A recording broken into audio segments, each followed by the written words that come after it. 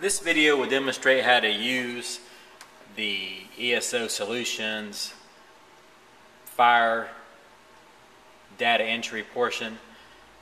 This is the same program we're currently using on the EMS side to input patient data. All the desktops at our stations currently have the ESO icon. To use the system, just double click on it and it will pull up this login form. Your username is going to be your first initial followed by your last name and then your password. For all the new firefighters who are not currently using the ESO Solutions and you do not have a password, it will be password 1. Once you enter that, it will prompt you to make a new password which will be specific only to you. And once you enter that in, you hit your agency. It's Bryan County, but the county is abbreviated, so it's Bryan Co.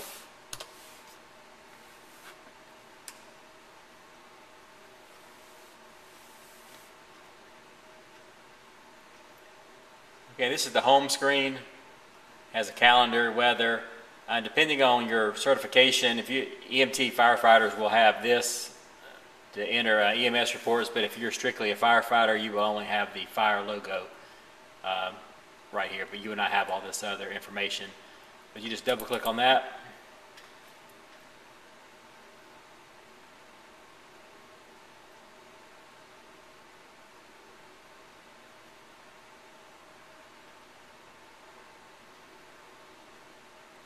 Basically, when you start entering data into the database, you will see it's kind of based on the NFIRS system. So it's the same, like I said, same basis as that, but it's a little bit easier to use. Okay, this is where you go to add a report. As you see, you have add, EPCR import, and then once you start putting in a report, these will become active. This is a neat feature right here. If this kind of imports from the EPCR, which is the EMS side.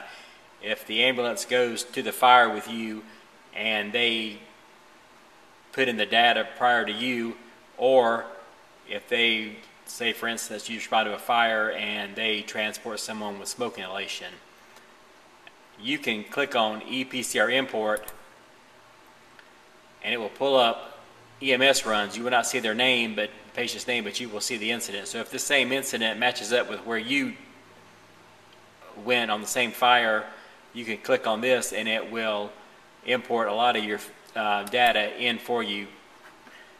But most of the time you'll just be hitting add.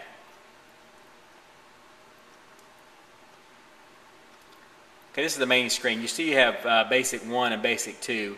As you start adding information in, basically it kind of is based on the type. The fire or casualty, hazmat, arson, wildland modules may light up.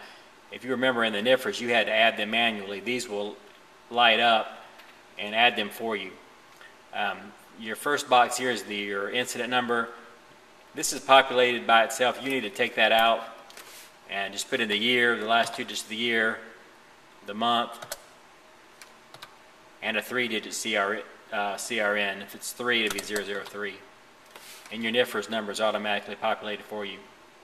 You have your date here, which is automatically populated also. Anytime you see a field with red, this little red triangle, that is a mandatory field. You have to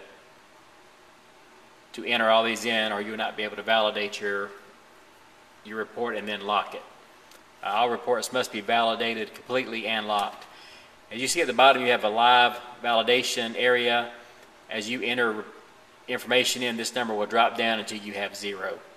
But right now, based on these two basic 1 to 2 modules, we have 19 violations of validation here. We just click on your type. If it's a fire, you see they're all right here. This one will say we have a false alarm, just to make it easy. And there's another field to kind of be more specific.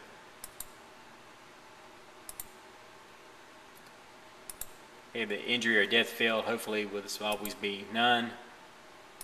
This is your aid given or received, basically for mutual aid. If Richmond Hill responds with you, of course, then you're going to put received. Or if you went to Richmond Hills area or Pembroke area, you will add given. But for this one, we're going to say none. Action taken. I'm going to say we just did other. You can scroll down to location, location type, same as NFIRS. It's going to be a street address.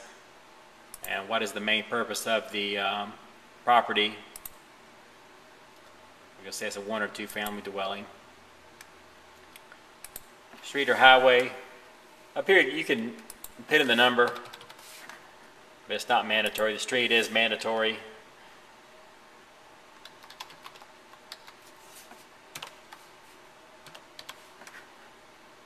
And your city.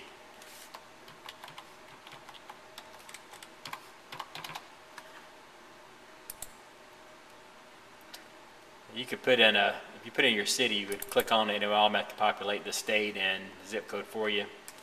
So put your alarm times.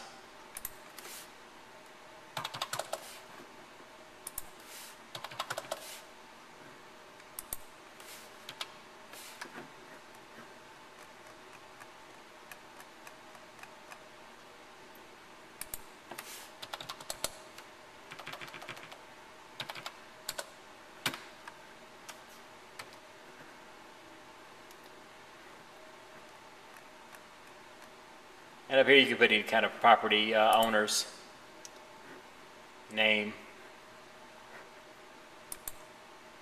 or a person who was there. Owner goes down here. Like I said, these are not red, they're not mandatory. You can put it in there if you have it.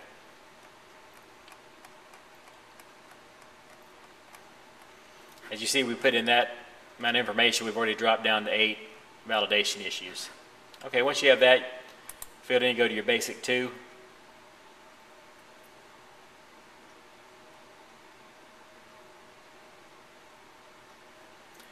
On this you can add in the apparatus and personnel that responded. If you just click add, this apparatus box, use a drop down. You see all the personnel, engines have already been added. See if engine 11 went. You see they were there for suppression. You can also add ambulances and other people also.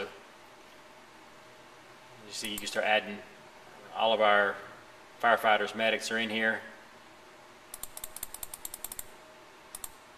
You can start adding. This is a neat field. You can also put what that person did. You know, if he did search and rescue, you can add that.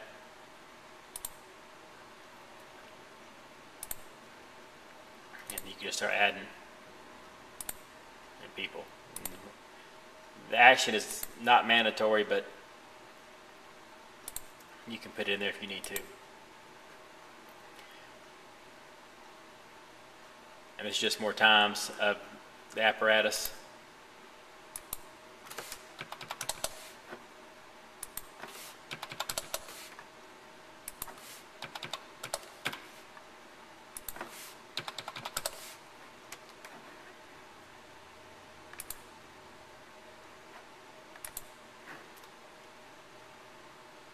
This is the amount of people that came to the scene. The apparatus, we had 1 apparatus, 2 personnel, and then if the ambulance came, you could also put the amount of apparatus came. Anybody else that came in private vehicles, you could add that also. You can put in who wrote the report, officer in charge. You can put a narrative. One of the neat things about this feature is if you have 2 firefighters on the scene, one wants to put a narrative in, another one can come back in and add to the narrative. The good thing about that, one firefighter cannot remove what another firefighter wrote, they can just add to it. So that's a good safety issue.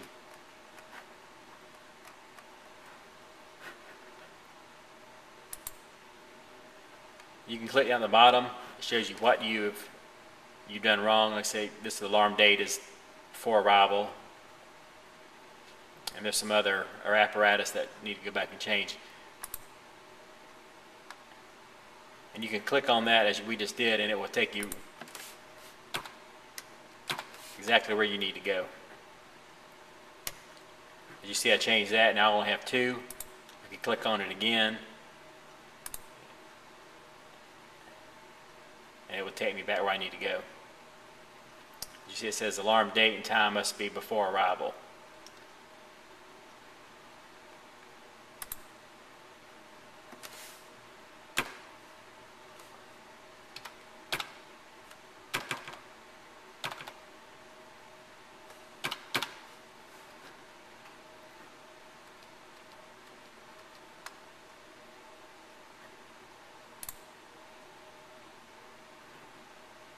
We're changing that, it kind of,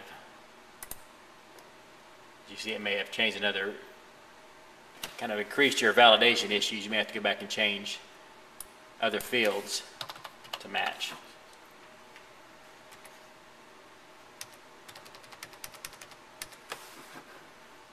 We can update that.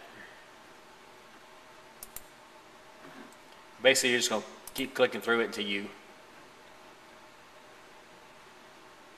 have no validation issues. If we go back to the basic here, I'll show you we can change the incident type. Just click on this arrow. If you click, we want to make it a fire, a structure fire, the building fire. As you see, once we did that, this fire module lit up, so you have to do everything in this tab also. But once you're finished, you should have 0 validation issues. You can lock the report. Up here at the top, it shows your incident number. You can also click and add, and you can add another exposure up here.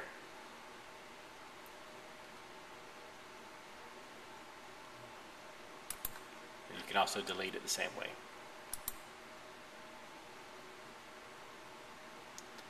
But it's pretty simple to use. You'll find all the apparatus in there, all the employees. If you find someone who's not in there, please do not hesitate to call or email me and let me know, and I can add them. Or if there's any other issues that you have, please do not hesitate to call in and let us know. I hope you'll enjoy this. This seems to be a little bit easier than NFIRS. We had a lot of problems with NFIRS locking up on everyone. It was just not very user-friendly, but this is a whole lot better. It kind of ties in with our EMS program also, and keeps everybody using the same type of program. Like I said, let us know if you have any issues, and I hope you enjoy this program.